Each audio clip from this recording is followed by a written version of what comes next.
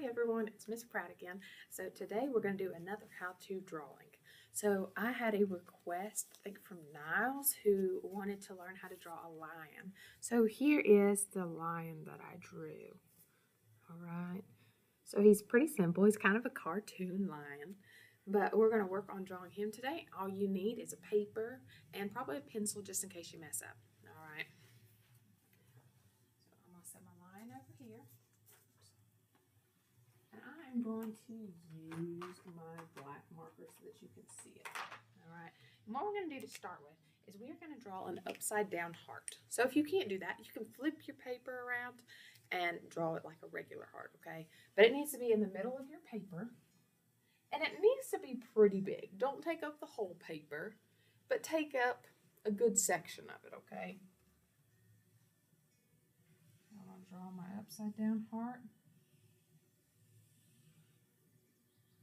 There's mine. All right. Now, if you had to draw yours, if you had to flip it the other way, I'm going to do a better job on mine because it's a little crooked. But if you had to flip your paper upside down to draw it, go ahead and flip it right side now. All right. Still not perfect, but better than it was. Now what you're going to do is you're going to do a heart right on top of here. All right, and it's going to be smaller. All right, so there's your second heart. And you may start to realize what it is in just a minute. All right, let's see if I can make this a little better. Just a little bit better. Okay. Now I've got my two hearts. Now what I'm going to do is I'm going to do a curve under here. And I'm going to add a tooth on each side. Now mine are going to be curved teeth because I'm going to make him a grandpa. He's not going to have real sharp teeth, so he's going to have curved teeth. I'm going to put some whiskers coming out here. Alright. Now what I'm going to do is I'm going to put kind of like a circle up here. Alright, it doesn't go through the heart, it stops on each side. I'm going to give him two circles for eyes. I'm going to color the bottom of him in so it looks like he's looking down. I'm going to give him two eyebrows. He needs two ears, so I'm doing kind of a oval shape with a curly Q in the middle. Now, here comes the trickier part. We have to make his body. So what I'm going to do is I'm going to come down here to the bottom of his jaw, I guess, and I'm going to do a circle, or more like a bump, and a bump here. And then what I'm going to do is I'm going to come down here to the bottom. I'm going to even those up a little bit first. So let me erase these.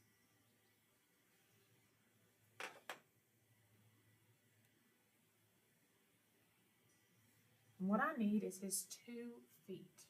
All right. So I'm going to do a half circle here. I'm going to connect them. And then I'm going to connect this to here. I'll go back over it so you can see it better. Same thing on this side. I'm going to connect them. I'm going to connect them in the middle. And then I'm going to add some lines so it looks like he's got some toes in there. Now he needs lines going up to make it look like they're his legs. Alright, so there's his lines to make it look like his front legs.